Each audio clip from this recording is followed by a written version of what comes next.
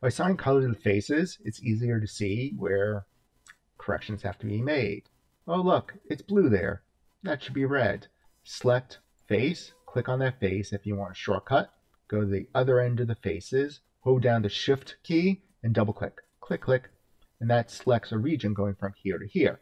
Now this region, right click, assign existing material, hug top. And as I picked it, great, it fixed it. Oh, there's one more. Right click, assign existing material. Look at that, bug top. It's not a bug, it's a hug, so I have to change that. Anyway,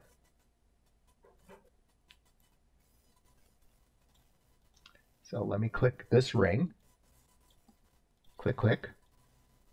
Again, select one, go around, shift, click, click, right click, assign existing material, bug top, and bug top is beginning to bug me. So I'll select this object, Control A for attribute editor, go find where it says bug, which is way down over here. Instead of bug, change bug to a hug. Life is that simple. Go around and make the corrections to the assignment of the material ID as needed.